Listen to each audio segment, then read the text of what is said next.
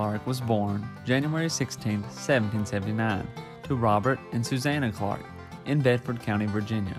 They moved to Clark County, Kentucky when James was young. He received his education there and was taught by a future Transylvania professor, Dr. James Blythe, and attended Pisgah Academy. He went to Virginia to study law with his brother, and then came back to Winchester and established a successful law practice. He married Susan Forsyth in 1809, and they had 4 children. Clark was elected to the Kentucky House of Representatives in 1807 and 1808. He was appointed to the Court of Appeals in 1810 through 1812. He was elected to the U.S. House of Representatives in 1812 and 1814. He was appointed to the State Circuit Court in 1817 and rendered a major decision in Williams v. Blair in 1822. This affected the Pevlin Law, which affected debtors. His ruling was unpopular with the Relief Party, and they tried to force him out of office. The state Supreme Court upheld his decision in 1823.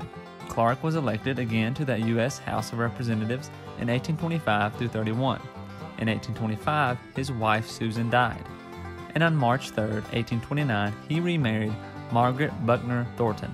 In 1832, he moved back to the Kentucky Senate. In 1835, he became the Speaker of the Senate. With Henry Clay, he helped organize the Whig Party, and after James Morehead declined the nomination for re-election to governor, Clark was nominated for governor by the Whig Party and defeated Matthew Flannery by 8,000 votes. James Clark was elected the 13th governor of Kentucky. He had many items on his agenda for his term as governor. He wanted to strengthen the auditor's office with sound financing, change the criminal code to crack down on crime. He wanted to decrease the number of fugitive slaves, and he wanted to establish a public school system in every county. The General Assembly approved of a state board of education, state superintendent for public education, and county commissions. They also took action on decreasing fugitive slaves by enacting more measures. Clark also tried to gain leverage over abolitionists by seeking authority to stop them from printing propaganda. The Assembly did not grant him this authority because of the right of freedom of speech. He died in office on August 27, 1839, and is buried in Winchester.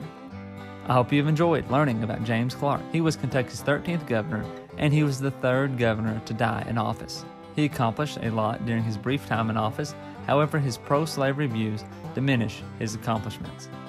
Don't forget to try out audibletrial.com/kyhistorypod to get a free book of your choosing. Like, subscribe, and share this video in the Kentucky History channel for more Kentucky history content. If you feel like it and want more history content, check out our Patreon page at patreon.com/kyhistorypod.